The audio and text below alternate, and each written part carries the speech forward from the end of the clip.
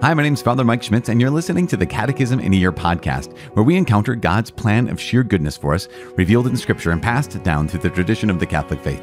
The Catechism in a Year is brought to you by Ascension. In 365 days, we'll read through the Catechism of the Catholic Church, discovering our identity in God's family as we journey together toward our heavenly home. This is day 196. We're reading paragraphs 1427 to 1433. As always, I'm using the Ascension edition of the Catechism, which includes the Foundations of Faith approach, but you can follow along with any recent version of the Catechism of the Catholic Church. You can also download your own Catechism in a Year reading plan by visiting ascensionpress.com/CIY, and you can click follow or subscribe on your podcast app for daily updates and daily notifications. Today is day 196. We're closing in on that 200, the historic, mythical, fabled 200 mark. We are getting closer and closer by the day. Today, 196. Okay, you guys.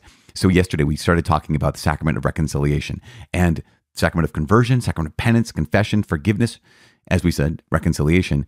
But today we're going to highlight the reality that this is truly a call to conversion. Every time we approach the Lord, we're called to convert, right? We're called to transform our minds. Metanoia is that Greek word, which means a transformation of the mind, that change the way, not just we act, not just in our external behaviors, but to allow our hearts to be changed, our minds to be changed, to allow ourselves, really, truly, where we find ourselves deeply in our hearts, that to be changed. So we're talking today about the conversion of the baptized, right? So obviously there's a call to conversion by everybody, for everybody, by Jesus, for everybody, before baptism, but also after conversion, after baptism.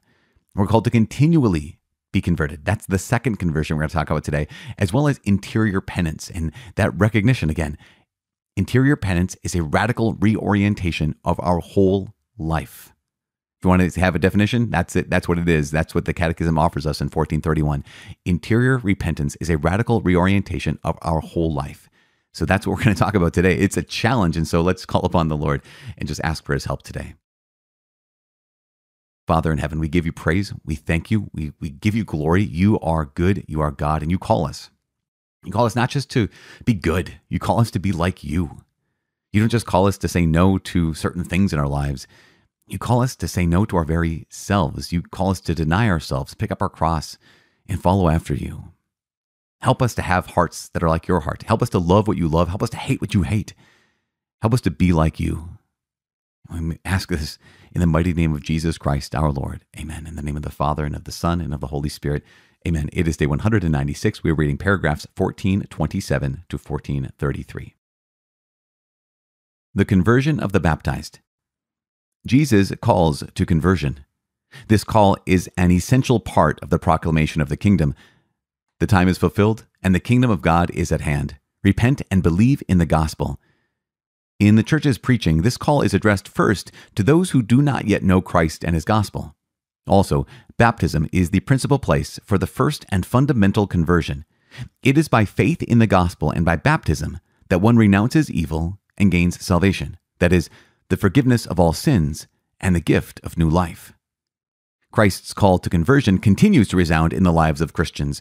This second conversion is an uninterrupted task for the whole church who, clasping sinners to her bosom, is at once holy and always in need of purification, and follows constantly the path of penance and renewal. This endeavor of conversion is not just a human work. It is the movement of a contrite heart, drawn and moved by grace to respond to the merciful love of a God who loved us first. St. Peter's conversion after he had denied his master 3 times bears witness to this. Jesus' look of infinite mercy drew tears of repentance from Peter, and after the Lord's resurrection, a threefold affirmation of love for him. The second conversion also has a communitarian dimension, as is clear in the Lord's call to a whole church, repent. St. Ambrose says of the 2 conversions that, in the church, there are water and tears, the water of baptism and the tears of repentance. Interior penance. Jesus' call to conversion and penance, like that of the prophets before him, does not aim first at outward works, sackcloth and ashes, fasting and mortification, but at the conversion of the heart, interior conversion. Without this, such penances remain sterile and false. However, interior conversion urges expression in visible signs, gestures, and works of penance. Interior repentance is a radical reorientation of our whole life, a return, a conversion to God with all our heart, an end of sin, a turning away from evil, with repugnance toward the evil actions we have committed. At the same time, it entails the desire and resolution to change one's life with hope in God's mercy and trust in the help of His grace. This conversion of heart is accompanied by a salutary pain and sadness, which the Fathers called anime cruciatus, affliction of spirit, and compunctio cordis, repentance of heart. The human heart is heavy and hardened. God must give man a new heart. Conversion is first of all a work of the grace of God, who makes our hearts return to Him. Restore us to Thyself, O Lord, that we may be restored. God gives us the strength to begin anew. It is in discovering the greatness of God's love that our heart is shaken by the horror and weight of sin and begins to fear offending God by sin and being separated from Him. The human heart is converted by looking upon Him whom our sins have pierced. As St. Clement of Rome stated, "Let us fix our eyes on Christ's blood and understand how precious it is to His Father, for poured out for our salvation, it has brought to the whole world the grace of repentance." Since Easter, the Holy Spirit has proved the world wrong about sin, that is, proved that the world has not believed in Him whom the Father has sent. But this same Spirit who brings sin to light is also the consoler who gives the human heart grace for repentance and conversion. Gosh, you guys, today, here we are, day 196, paragraphs 1427 to 1433. This just, I don't know if you are getting the sense. It is beautiful, powerful, convicting. That recognition that here we are, all of us, whether you're baptized or not, we are called to be converted. We are called to deny ourselves, pick up our cross, and follow after Jesus. We are called, here it is, to renounce evil and gain salvation. This is the paragraph 1427, that Jesus calls us to conversion. And I love this. There's the first group of people, right, who have never met Christ, never encountered the gospel. That's the first conversion. And of course, where we experience that conversion, where it really happens, where this change happens, is by faith in the gospel and baptism. If we what do we do there? We renounce evil and we gain salvation. But then this next step is probably where a lot of us find ourselves in paragraph 1428 and following, where Jesus continues this call, right, to have our hearts radically reoriented, continues in the lives of all of us, in lives of Christians. It says here in 1428 that this is an uninterrupted task for the whole church. Now, to think about this for a second, you can say, when did your conversion happen? This is something we say, when I talk to our students, a lot of times they have an encounter with the Lord that radically reorients and changes their lives. And so they'll talk about, well, I had my first conversion here, or I had a second or deeper conversion later on. In fact, there's one of our focus missionaries now, she works with us here at UMD. She'll say things like, well, my first conversion in college, my first conversion was I was converted to the community that I found, right? I met this group of Catholic Christians who loved the Lord. So that was her first encounter of Jesus, was in community. And then she said, I was in that community. And then a year later, that's what she said, I had a conversion to Jesus in the Eucharist. It was, noting, she was using the same word, conversion, to identify these movements of her heart, like a radical reorientation from solo, I'm just kind of doing my life on my own, to, oh, I'm part of the Catholic Church. And then later on is, okay, I'm living my life. And then later on to in the Eucharist, oh, wow, I have found the source of my life. And now I'm going to center my life around Him, around Jesus in the Eucharist. And so this conversion, right, is a radical reorientation. We talked about that in paragraph 1431.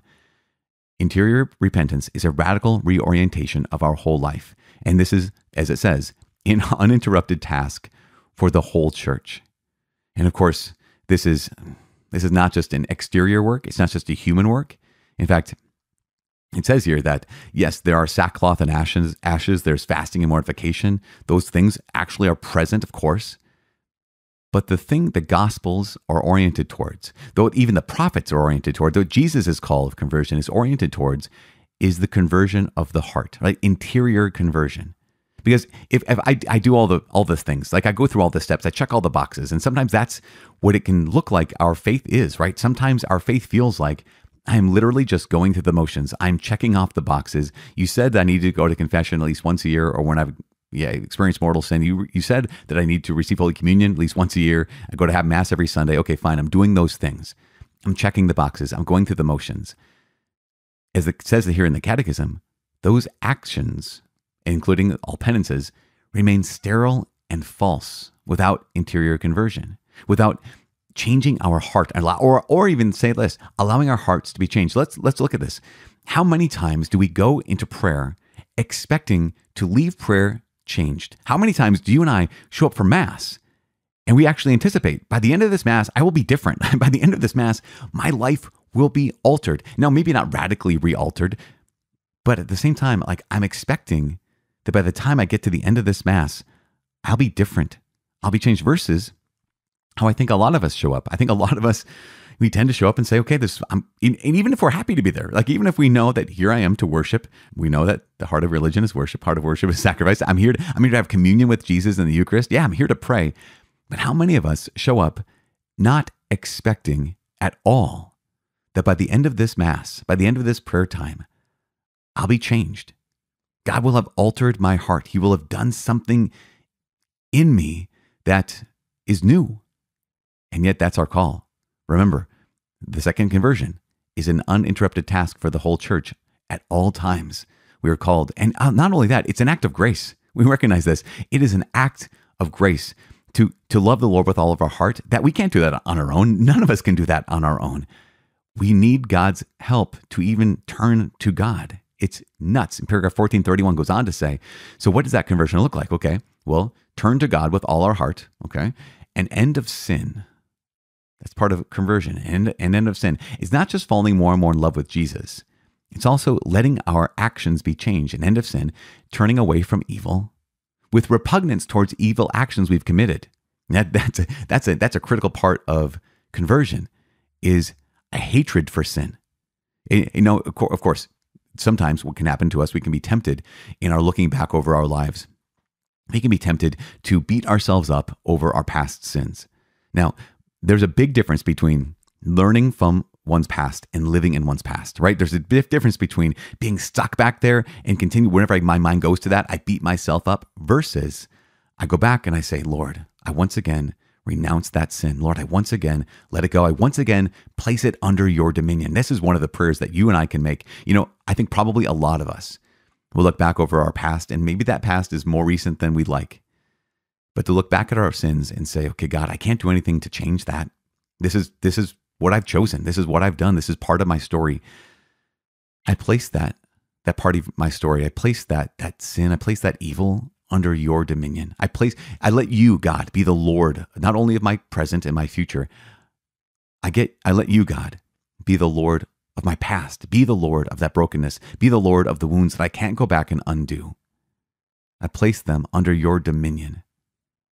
And that's so powerful. That helps us have a repugnance for sin, to not live in the past, but to learn from the past and move forward. It goes on to say, at the same time, this conversion entails the desire and resolution to change one's life.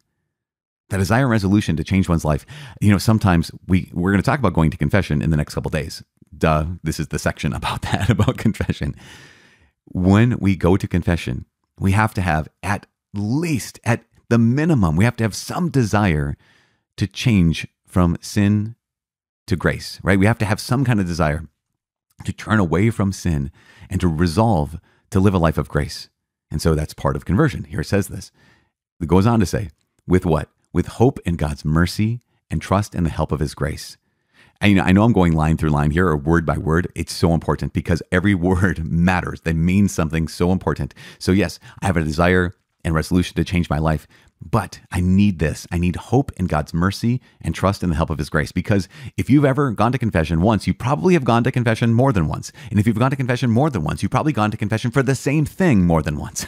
And so it's really easy to get discouraged, to become despairing, maybe even, over, can I really change? Do I even you maybe even, as you're listening to this, you might even think, wow, do I even desire to change? Do I even desire God's life? Do I even desire this? Because I keep turning back to this sin. What does that mean about my heart? Well, it means you have a broken heart. That's us. We talked about concupiscence the other day. I'm inclined to sin. There's things in my life that shouldn't be. There's things in my life that are evil and I want them. That's crazy, but that's me. And so I need hope in God's mercy and trust in the help of his grace, or else I'll be so discouraged by looking at my own sins, so discouraged looking at my own faults and the way that I continue to mess up in the same old ways, that I might just give up. And here's the truth. We must never give up. You must never give up. We have part of conversion is hope in God's mercy and trust in the help of his grace. And yes, it will cause a pain in our heart, right? That's the compunction, salutary pain and sadness. That's the hurt, but better to have a heart that's hurt than a heart that's hardened. This is so important for us. It's better to have a heart that's hurt by our sadness over our sins, our grief over our sins, than a heart that is hardened. Paragraph 1432 says the human heart is heavy and hardened. Therefore, we have to have a new heart. And so God's grace makes our hearts return to him. God's grace gives us a new heart. I love this. It is in discovering the greatness of God's love that our heart is shaken by the horror and weight of sin and begins to fear offending God by sin and being separated from him. This is so important. Wow, discovering the greatness of God's love. Our heart becomes shaken by the horror and weight of sin and moves us to do what? Moves us to love God, to hate sin, and to love God even more. Again, we said at the beginning of this day that the goal of the Christian life is not just to become good, not just to become a nicer person or less jerky. The goal of the Christian life is to become like Jesus. The goal of the Christian life is to become like the Father. That is an act of grace. But to become like the Father, I have to turn away from the things that he hates, right? To become like the Son, Jesus, our Lord and Savior, I have to turn away. I have to make the decision. I have to desire and resolve to turn away from the things that make my heart not like his. And this is the work of a lifetime. Therefore, be patient with yourself. Be patient with yourself, because this is the work of a lifetime. At the same time, be patient, but do not procrastinate. Be patient, but act now. There is no time like the present. All we have is now. So in this moment, I invite us all to call to mind what are the things in my life that have led me away from Jesus? What are the things in my life that if they stay there, I will never be like him? And to even now, to say, Jesus, in your name, I repent of the sin. Even right now, wherever you are, be able to pray that prayer. Jesus, in your name, I repent of, name the sin. In the name of Jesus, I renounce this sin. In the name of Jesus, I even renounce the thing that leads me to this sin. In the name of Jesus, I renounce the curiosity that brings me to this sin. In the name of Jesus, I renounce the situations that bring me to this sin.